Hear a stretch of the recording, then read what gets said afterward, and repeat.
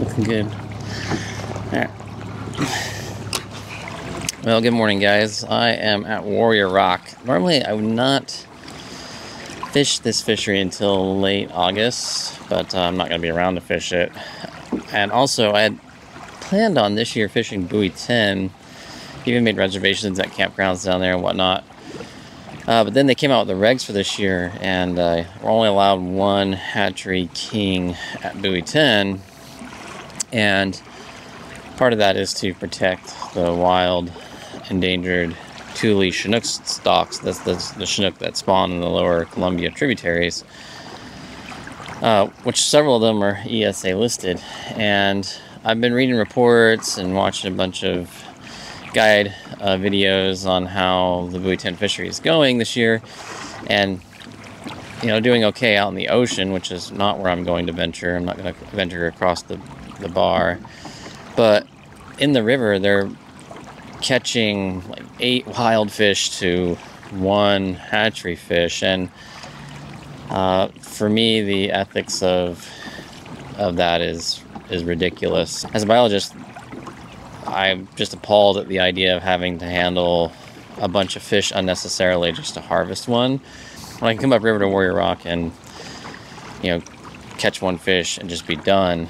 My impacts are much more likely to be less severe on wild fish populations when I can just target areas where it's primarily going to be upriver brights or hatchery Thule stock here at the mouth of the Lewis.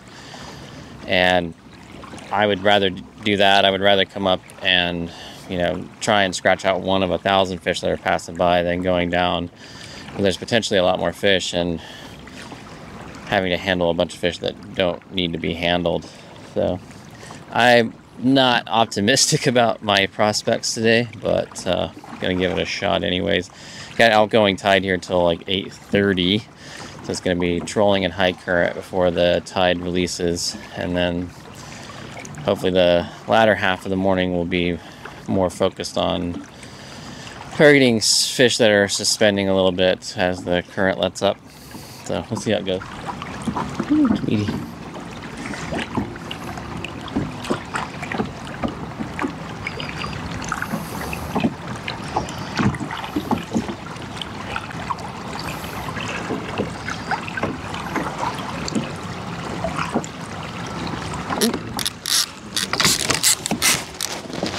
There we go.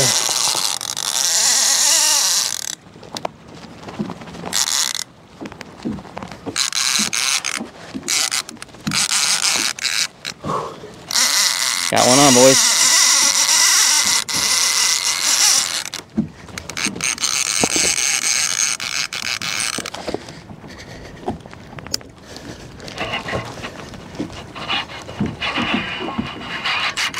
Jesus.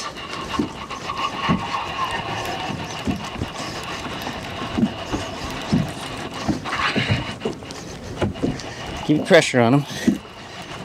A lot of current. It's going to take me right back towards him.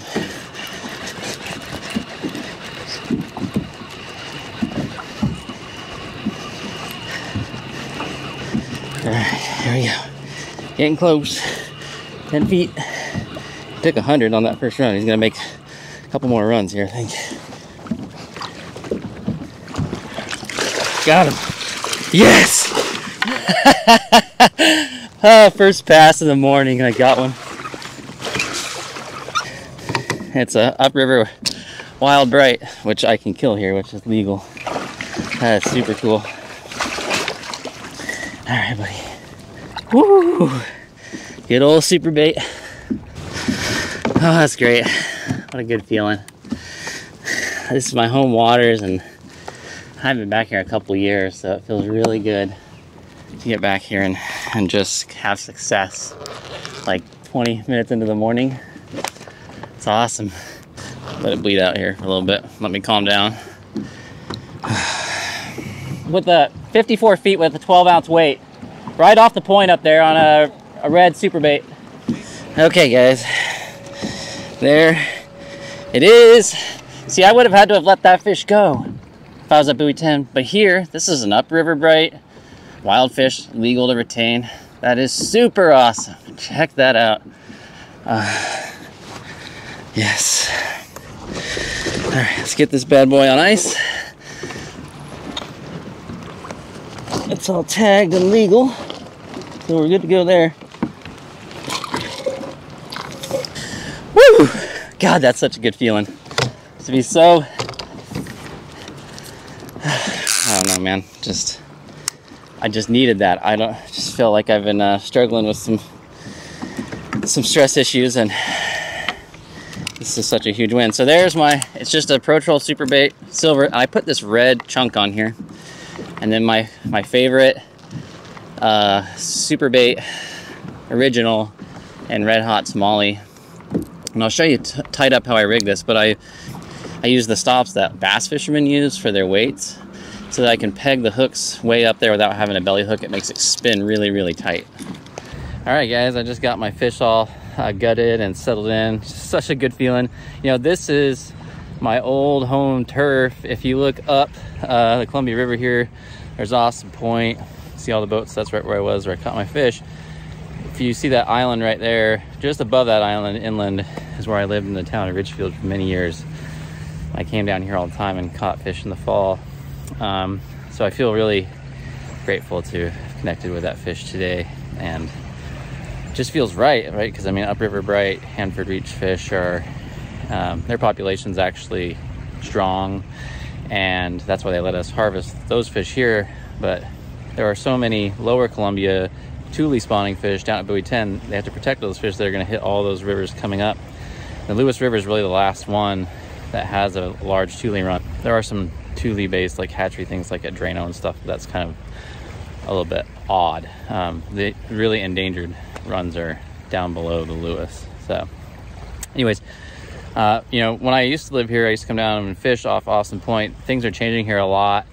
You used to be able to park and launch down here, and now you can only launch, and it sounds like next year they're just going to go to just closing it totally, just because a bunch of redneck goombas come down here and tear up this area, which is set aside for environmental mitigation, and they like to go up there and tear things up with their jacked up trucks and set fires and dumb stuff like that. So not sure if this is going to be accessible for much longer for kayakers.